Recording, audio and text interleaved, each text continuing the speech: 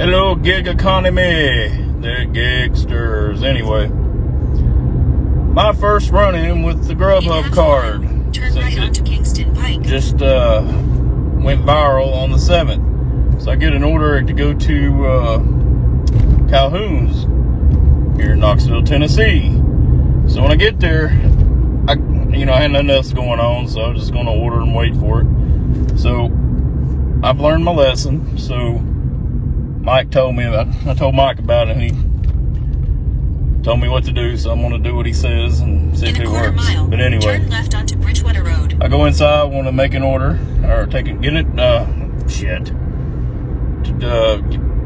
get the order for the customer and wait for it. Left onto Bridgewater Road. That's exactly what I told him.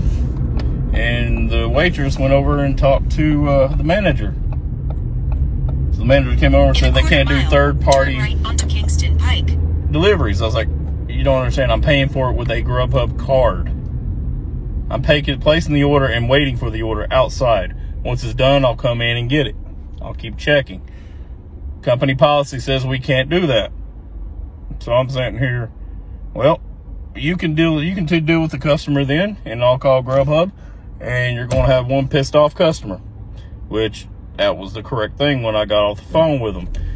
They were all nice to me about everything and told them what was going on. And yeah,